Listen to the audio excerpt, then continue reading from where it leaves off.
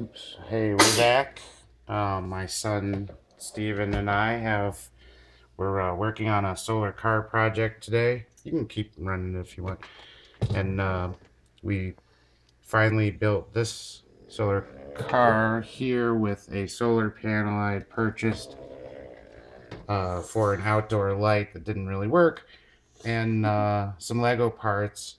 Our first design had some extra pieces on it. How much did it weigh?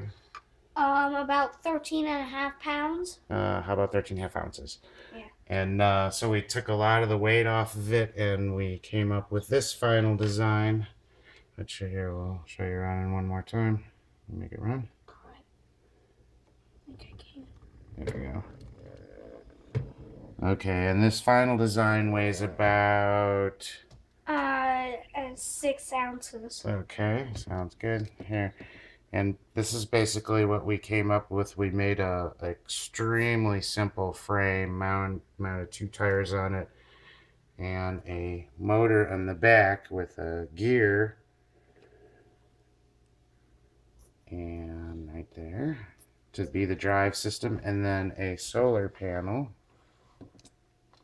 And see if you can make it run one more time. There we go. Works good now. And there we go. That was my son Steven and I solar Lego car.